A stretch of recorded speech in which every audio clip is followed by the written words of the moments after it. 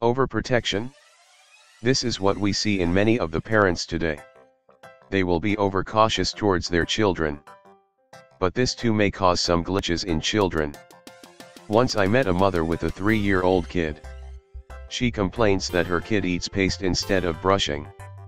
So she will be using paste twice or thrice to brush his teeth. When I asked her about the paste, I was surprised to hear that she is using a regular toothpaste. A regular toothpaste for kids.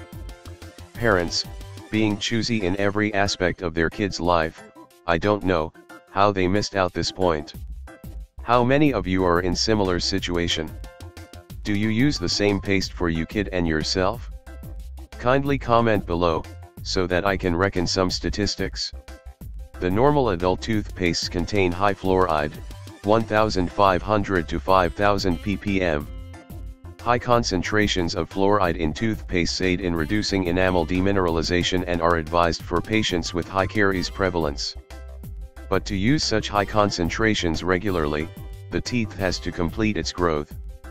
If we use such concentrations of fluoride, when teeth are still in developing stage, then the fluoride can easily get embedded into the enamel, leading to a theoretical risk of dental fluorosis. Children under 5 years have teeth in various developing stages. The permanent dentition is still in novice stage. In such conditions, regular use of high fluoride containing toothpastes is not advisable. However, there are few exceptions. When the children are at high risk for caries, then the use of fluoridated toothpastes is advisable. The decision to use or not to use fluoridated toothpaste should be taken only after consulting your dentist. He is the right person who can give a better advice. What is the best solution? Pastes with fluoride concentration up to 1000 ppm are best for children under 5 years. These are exclusively designed for kids. Hence, use of toothpastes with less fluoride content, when compared to adult toothpastes, is always advisable. Today there are many brands of pediatric toothpastes available in market. Above 5 years, I would recommend using toothpastes containing fluoride up to 1500 ppm. How much amount of toothpaste is advisable for brushing? The New Zealand guidelines for the use of fluoride recommends to use a smear of toothpaste for children under 5 years.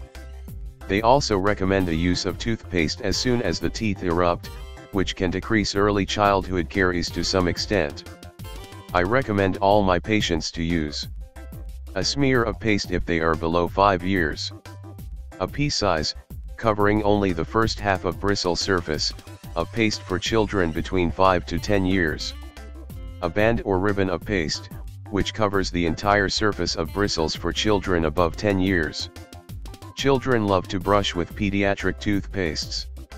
This is because pediatric pastes come with some X factor. Children don't get used to toothpastes normally. To use something, they require some X factor in it, which attracts them the most. The pediatric pastes are designed in such a way that they draw kids' attention. They come with many admirable cartoon characters, making the kid to use these toothpastes for brushing. Moreover, they come in many flavors, where a kid can opt a paste of his or her interest. Conclusion.